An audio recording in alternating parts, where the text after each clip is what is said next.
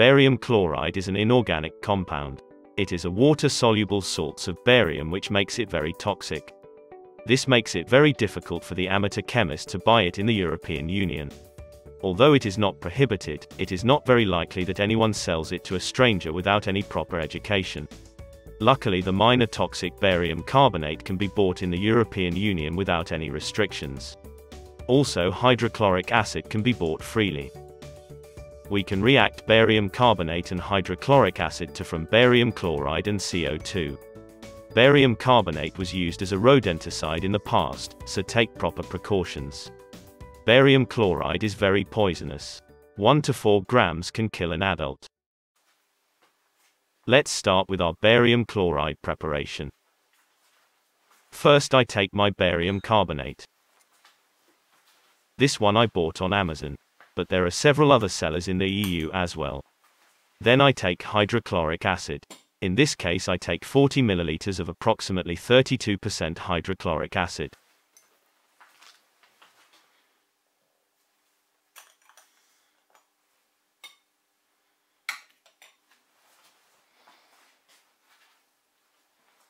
I let the barium carbonate react with the hydrochloric acid by just putting both compounds together in a beaker. This reaction is highly exothermic and produces a lot of CO2 gas, which can let the solution foam over. Also be aware that this reaction can produce toxic gases and barium chloride particles in the air.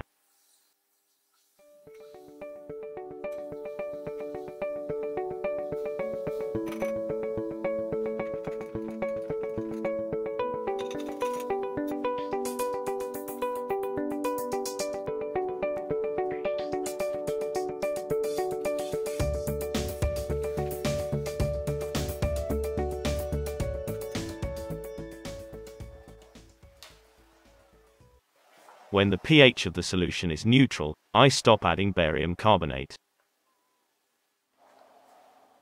First, I thought about cleaning up the product by filtering and recrystallization. Another approach would be dropping the product out of solution with a fitting solvent. So I prepared a stirrer and added some distilled water to my solution, because not all of the product has been dissolved.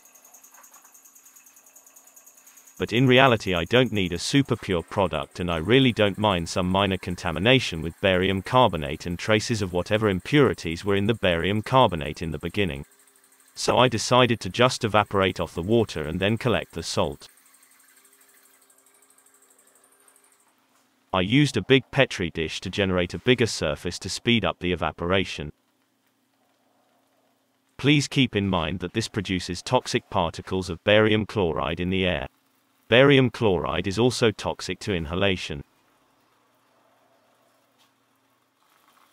Also keep in mind that this technique is very sloppy and tend to splashing the toxic product all over the place.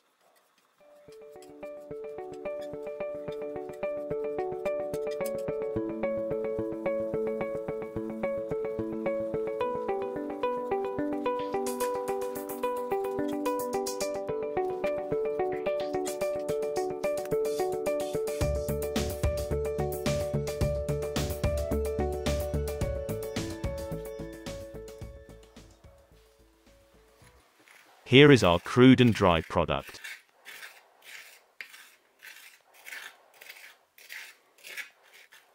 Let's have a look of how much it is.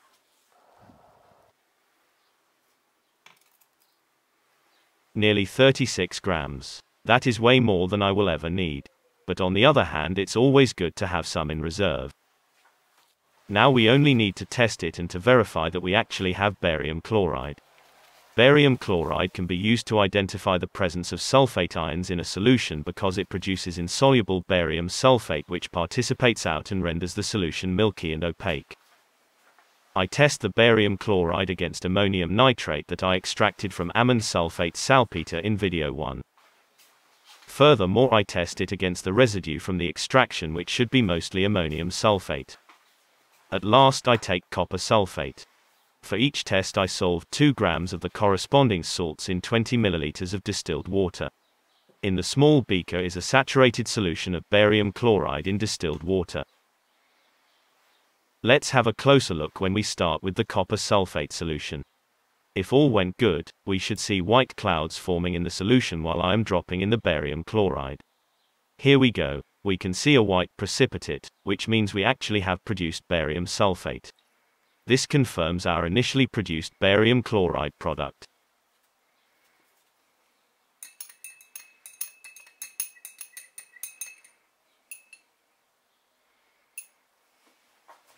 Now the ammonium sulfate solution.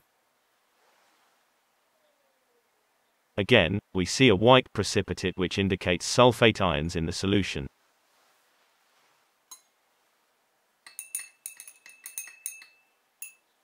The last candidate is the ammonium nitrate solution with the ammonium nitrate that I extracted from ASS in video number 1.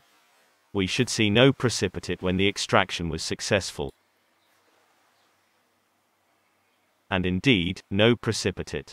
This is a strong indicator that the extraction in video number 1 was a success.